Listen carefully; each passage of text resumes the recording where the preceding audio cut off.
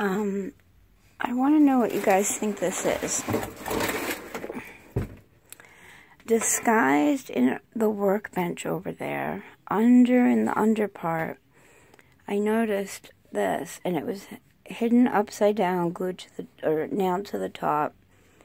But when I took it off, this is what I found. It's part of a piano, concealed in a workbench. And my lovely son John decided to rip all of this off. But I think I can probably glue it back on, but it's like a really old antique, some kind of a piano. So if anybody knows anything about this or why somebody would conceal it inside of a workbench, let me know. Blessed be.